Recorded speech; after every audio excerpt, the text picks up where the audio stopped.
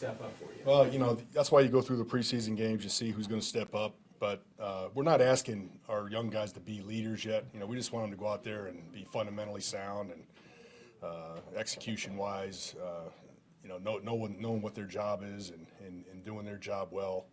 That's all we're looking for right now out of the young guys.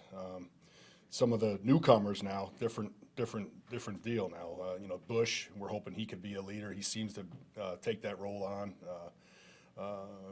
Other guys like Elijah Lee, possibly coming off the practice squad. If we move him up, he's a guy that could help us. Noah is probably, the most experienced guy from last year back this year. Yeah.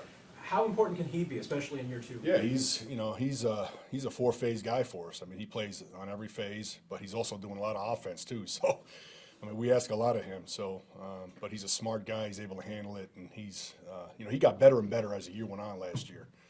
And he became one of our best guys, and we're glad to have him back. He's an important guy to us. Have you been doing this enough to know what you can kind of anticipate for an opener? I'm just wondering what excites you the most about that first game, and what terrifies you at night. It's probably the same thing. The young guys, they excite me, and then the young guys, it's terrifying me too at the same time. I'm excited about it really because I think Veach put together. He brought in some good players. We have 8 out of 9 guys made our team, and they're all going to help us, and they're all going to help us on special teams. And I'm excited about what we have. Can't wait to see them when the live bullets come and see how they handle it. But I feel pretty good about them. They're going to make some mistakes, and there's going to be some things that surprise you, like why'd you do that? But I think in the long run, after a couple of weeks, I think they're going to settle in and be pretty darn good. How long does it take you to trust somebody on teams? Yeah, it takes a while. You have to see it probably 2 or 3 games, and then you feel pretty good about it. And then you never know what you're going to get thrown at you. You don't know how the guys are going to handle a break the formation or a fake, how they're going to handle a fake. We don't know. I knew how Dan Sorensen was going to handle a fake. I don't know how Deion Bush is going to handle a fake. In the same position. So, those are things, that we practice and in the game, in the game speed and stuff. Those are all unknowns. The unofficial chart has Pacheco at kick and McColl as punt. Is that locked in? Yeah, that's the way we'll go in. We're not trying to hide anything. Everybody knows what we do. We're going to get our best players on the field, and those are our guys right now. And really excited to see the young guy. I know what McColl brings to the table. He's excited about being that guy, and then Pacheco. Exciting. What do you expect so far from what you've seen from Isaiah? If you could elaborate. I think Isaiah is going to hit it hard. He's going to be hard to bring down. The first thing I want him to do is catch the ball, though. Make sure he catches it before he takes off. I think he's going to fit our style, what we do on kick return. I think pretty good. So. And he's fired up about it too. That's what's exciting about it.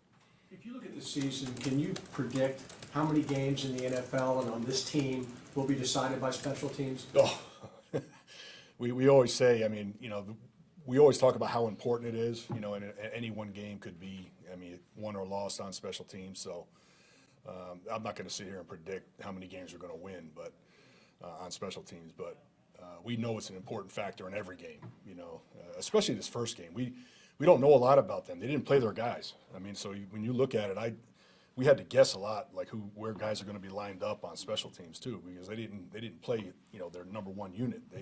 We seen a whole bunch of different guys out there, and it's offensively and defensively too. So there's a lot of unknowns. We're going to have to adjust on the run in this game, and one thing that Coach Reed has done is. We know coming out of training camp we're prepared, and we're confident and we're ready to go. Generally speaking, especially indoors, Harrison can kick the ball for a touchback every time. Yeah.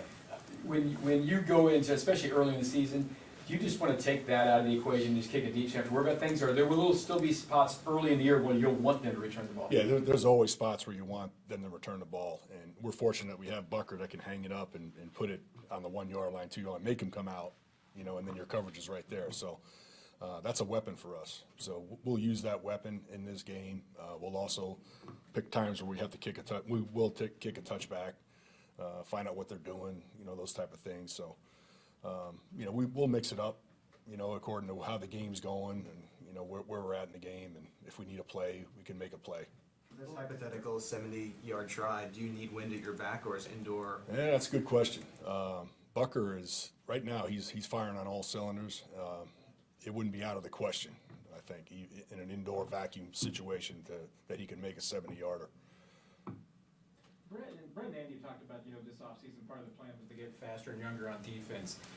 That's translated to your side too? Oh, there's no question. Seeing that you're getting faster? Yeah, no question. Last year, we used a lot of receivers on special teams. This kind of shifted this year. Now we've got a lot more corners. You know, so that's, for me, that's really what it's come down to. I mean, we had, you know, obviously, you know, 6 corners that are going to play, and a lot, you know, 4 of them are going to play special teams. You know, so and they're all fast. So to answer your question, yes. I mean, we're a lot faster, I think. How patient do you have to be with those young guys that you Patient. You have to be patient. You know, like I said, they're going to make mistakes, but as long as they don't make the same mistake twice, that's all I ask. You know, if they do that, we'll keep improving week to week. If we come out of this game clean, the next game's going to be no different. There'll be something that's going to pop up. So, you know, we just keep firing away. How eager are guys to play? Occasionally you hear about a veteran player, well, he might not make the roster because he doesn't play special teams. Is it because they don't want to play special teams? No. Everybody on our team, one thing Coach does a good job of is selling the importance of special teams on our team. You know, so everybody comes in with the mindset that they're going to play on special teams, and we give everybody a chance. And you know, the best players are going to play. There's a lot of times we'll use a starter on special teams, like we use Snead on punt return because he's a real good corner. You know, you'll see spotted guys on our special teams. I think that's what makes us pretty good. Okay, thanks, Coach. All right, thanks. See you later.